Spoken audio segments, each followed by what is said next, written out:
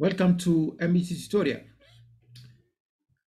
I have a demo that I'd like to share with you guys on how to structure your hard drive, USB, any kind of device that you like to store your document.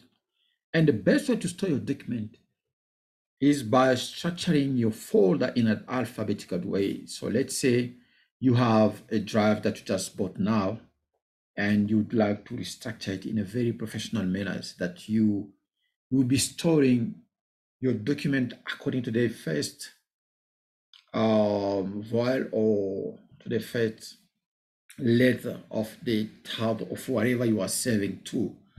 Let's say I do have this device here, and I would like to share it in a way that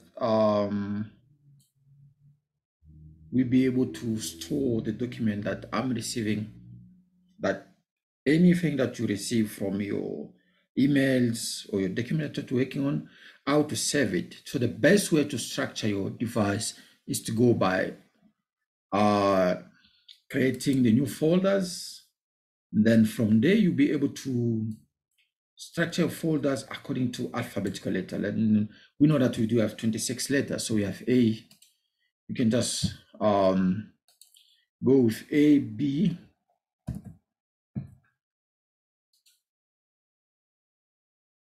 so going one by one, A, B, C, until you reach to the last letter, which is going to be Z. So it's going to be C.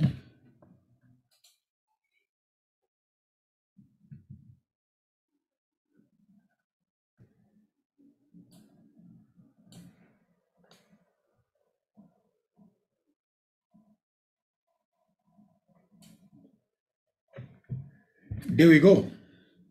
So you have all 26 letters in a very professional manners that you can store all your document that you're receiving. It depends on the type of your document. If it comes with the first letter, for example, it's water, you know that you have to put it in a W. Whether it, for example,